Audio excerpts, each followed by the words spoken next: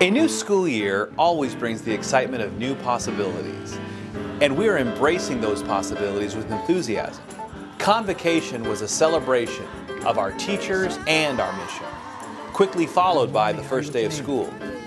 We opened 2 new campuses and dedicated our new Aviation Technology Center.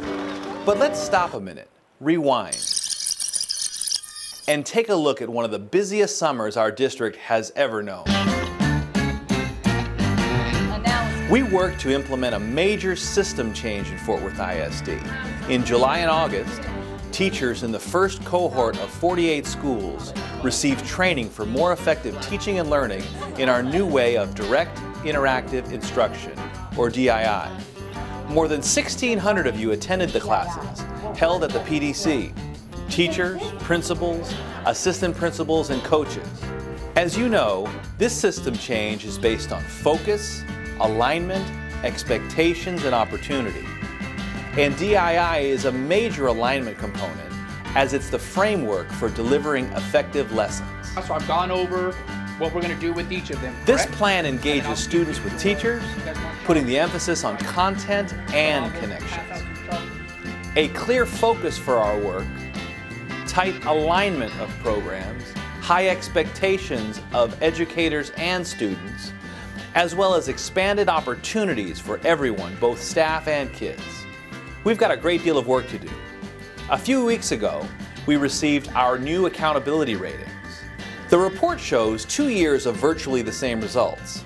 A majority of our schools are doing well, and as a district, we met standard.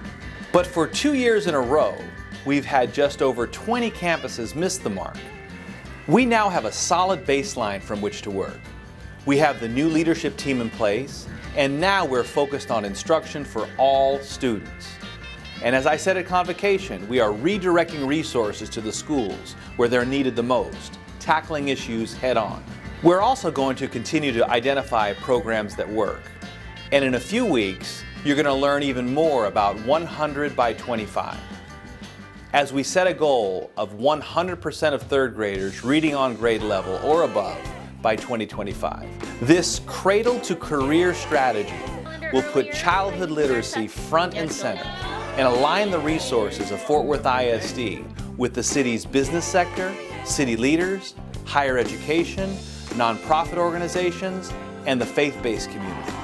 It was good to feel your energy at the Convocation, and it was inspiring to be with you and to witness your enthusiasm, your commitment to our students.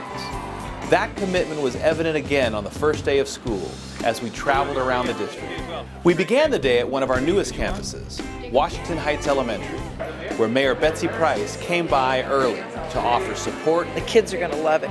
But it was equally interesting to visit with teachers and watch instruction taking place from the first minutes of the school year. Our new school year and our new way of doing business are exciting, but the magic is in the implementation. As I said at Convocation, you are the experts as we prepare all students for success in college, career, and community leadership.